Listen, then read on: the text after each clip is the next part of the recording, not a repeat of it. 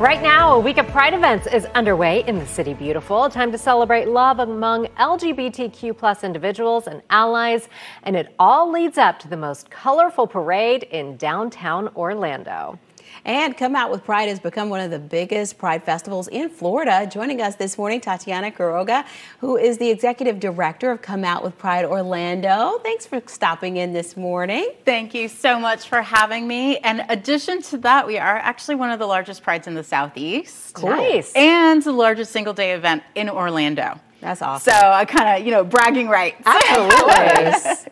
Well, we're getting ready for this big weekend. So what can people look forward to this year? Yeah, so we are, as you said, we are the annual LGBTQ plus Pride celebration here in Orlando and in Central Florida. So our festival is all around Lake Yola. We start at 12, and then we've got all day entertainment and 3 different stages. So that's actually new. It's bigger than last year. And then we've got the most colorful parade, like you said, at 4 o'clock. And then after that, we end the incredible day with a fireworks show at 9:30. Now that parade, for folks who haven't been, it is absolutely amazing to be going through the streets of downtown Orlando, and just you can feel the love coming at you. And this is for everyone. This is for the whole family. Oh my gosh, yeah. And I love that you bring that up, because we actually do have a family zone, which is our Rainbow Ranch. And then new this year, we also have a teen zone, which was something that we intentionally created this year, really as a response to legislation that passed. We wanted to make sure that LGBTQ plus youth, especially in the trans community, felt like this was a place for them also. And, kind of going off of that, why is allyship so important, especially right now? Allyship is absolutely huge, hence I'm able to brag that we're such a big event.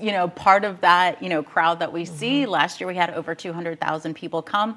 We know a majority of those folks are actually our allies. And so we really need allies in our community to be able to speak for us in spaces that we're not, and be able to also share, our experiences with other folks who may not be so familiar. So how do you get ready? How can we plan our day around this? Parking, what to bring, what not to bring. Yes, thank you so much for that question. Security has been a really big topic this year. We found ourselves in a little bit of a different climate than we were last year. Feels like every year there's a thing. So last year was COVID, this year it's security, hence the world that we live in. And so, the board and I really we always take security as #1, priority. This year, due to several events that happened throughout the country, we really beefed up our security. We normally have the entire festival pretty blockade and locked down. We're doing that even more this year. So part of the things that we ask people to expect, that is, we are asking for either a no bag or clear bag policy. So we will have lockers for folks to use if they happen to end up with bags with them.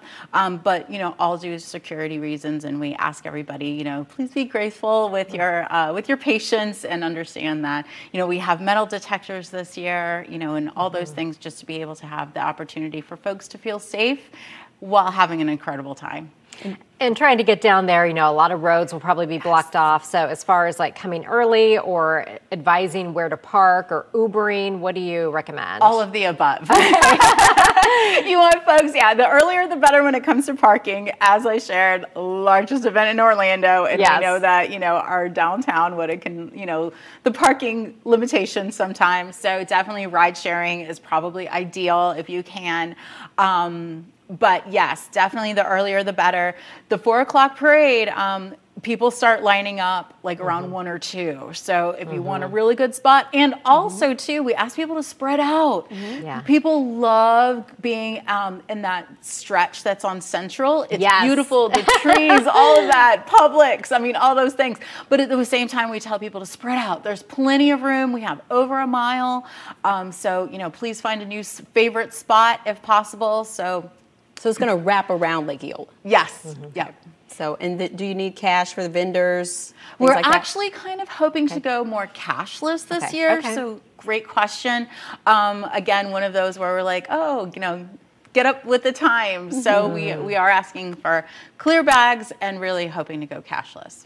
All right, and real quickly, you're heading to Mexico for something big after this? Yes, because October is nonstop. Right at the last week of Mexico, a group and I are actually headed to put in our bid for World Pride Orlando 2026. That would be it never awesome. stops. All right. Well, thank you so much, Tatiana. Awesome. Hope we have a great Thank weekend you. event Yes. here.